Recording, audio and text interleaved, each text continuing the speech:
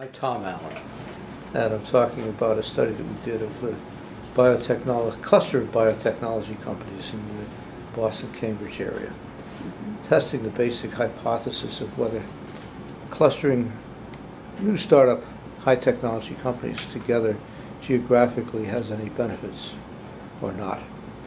There's been some discussion of this in the past.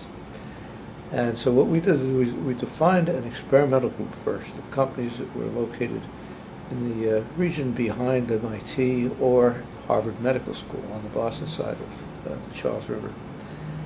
And we defined it by postal codes. We said if they happen to be in one or more zip codes, then they were in our experimental group. If not, they were in our control group, which included companies within 100 kilometers of where the experimental group is located. We went as far as Worcester, Massachusetts. And we made comparisons between the two of them. Now what we had is, and you've got some of the data already, some of the technique we've got. We set up a web page that listed all of the companies that were doing biotechnology research in the region. And we pulled a sample of 50 companies that we're going to gather data from. And the way we do it is we set up the web page first. It lists the 200 or so companies, and then on randomly chosen days we send emails out to scientists in the 50 companies that we're studying, and we ask them to think about what they did on that given day. And if they talk to anybody in any of these other companies about a scientific subject, not business deals, but scientific subjects, then just take their mouse and click that company. It goes into our database. We collect that because we do this repeatedly over a period of 6 months or so. In fact, 6 months was the time we did it. Every week on a different day for 6 months. Then we plot out a network from the data that we have. We know which companies have had some contact with one another. And that includes, by the way, 5 major broad-based pharmaceutical companies that located in the area. Merck, Pfizer, Wyeth, AstraZeneca, and Novartis are located here. And we sample scientists in those companies as well. There are also a number of large, well-established biotechnology companies, Biogen, Genzyme, and so forth. There are 5 or 6 companies of that sort. And we sampled from them as well. So we had a pretty complete network of companies, because even those that we weren't studying directly, we got references to, because somebody said they talked to somebody in a company that didn't happen to be one of the ones where we were sampling. We assumed that meant there was communication between those two companies. Well, once you have data like that, you can begin to ask a lot of questions about it.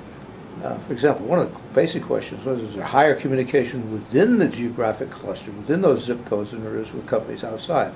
And the answer is yes. If you apply some simple graph theory measures to it, you find that the companies within the geographic cluster are more central to the network than other companies. Then you can ask things about the role of the universities and the role of the major pharmaceutical companies and so forth. And you find, of course, that the universities are a major factor, because that's where most of those companies had their origins, so that there are actually 5 universities nearby that are doing biotechnology research. But most of the work, most of the companies had their origins in either Harvard Medical School or MIT. But Boston University is very active. A lot of companies came out of Boston University. Northeastern University, less active. Tufts, a little bit through their medical school and so forth. But one of the key things that came out was the role of those major pharmaceutical companies. Everybody was connected into them. Largely, I think, although we can't really test that, because they were active in going out and trying to make contact with the smaller companies. They were all obviously trying to expand into biotechnology.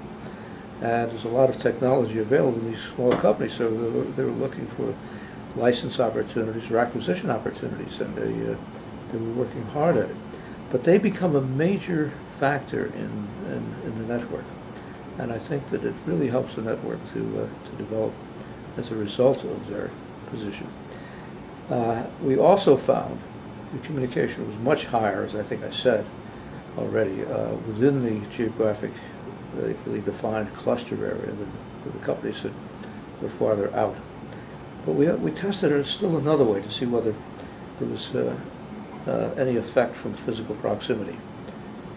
We obtained the latitude and longitude of each of the companies in the sample. Now that obviously is the location of the front door, but most of these companies are pretty small, so the error there isn't very great. There's a bigger error in that we measured distance between the companies, but we did it as the crow flies. We weren't able to really measure going around corners and so forth. It can be done, but we didn't get into that level of detail. But we then were able to compute for each company the average distance that company was from all the other companies in our study. So now that's a characteristic of a company. What's their mean distance from all the other companies that are in the study? And we related that to the level of communication among that same set of companies. How much did that focus company that we're looking at, how much did the scientists in that company communicate with all the other companies? And so now you've got two measures for each company, their average distance and their level of communication with those other companies. And when you relate those two, you find a sudden drop within a few kilometers. It's just about zero. It's very high in close and drops off very rapidly with distance, showing that broadband communication isn't really substituting for face-to-face. These people are talking to one another face-to-face. That's how distance impacts the likelihood of communication between companies. Some of that, I think, is due to the fact that these companies are generally pretty small. As a result, they don't have any dining facilities. People go outside the company for lunch, and they go to the lunch rooms and cafes and so forth around Kendall Square, an area which is a neighborhood in Cambridge, where most of them are located.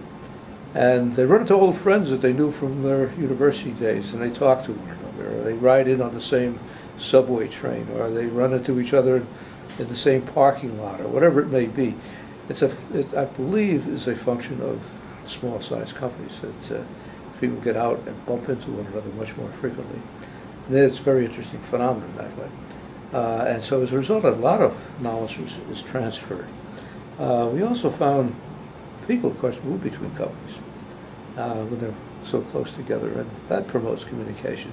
Interesting little instance that we ran across was one of the companies that we were studying were very optimistic about their growth for a few years. They were doing very well, but they're a little bit too optimistic and overhired. They ended up with more staff than the business really could carry, and they had a fairly substantial layoff.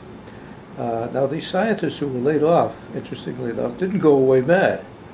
Turned out that they brought business back to the company that had fired them and really built a network, helped that company build its network with the companies that they were now working in. They spread out, picked up jobs all over the area.